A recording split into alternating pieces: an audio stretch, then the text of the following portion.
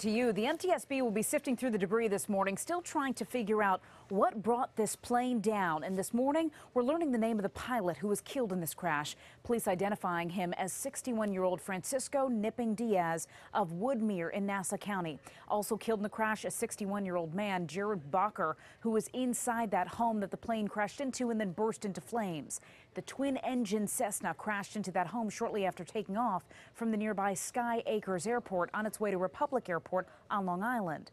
On board the plane, in addition to the pilot, his two passengers, 50-year-old Eduardo Tio of Woodmere and 52-year-old Teofilio Antonio Diaz of the Dominican Republic, both of whom sustained non-life-threatening injuries.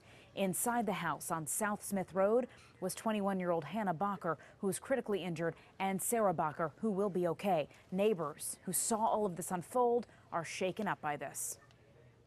Very well, and they're just the best, kindest people that you could ask for, and anything my father ever needed or my mom ever needed, they were always here. House, and I heard boom, boom. Looking from our house, about 8 houses away or whatever it is, there was a plume of black smoke going up as far as you could see in the sky, you know, as big around, just going straight up, like unbelievable. Now, survivors inside that plane will be interviewed to shed some light on maybe what went wrong. The FAA and state police are also working with the NTSB to figure out what made that plane veer off course so quickly. We're live in the newsroom. I'm Kalorama. Dan, we'll send it back to you.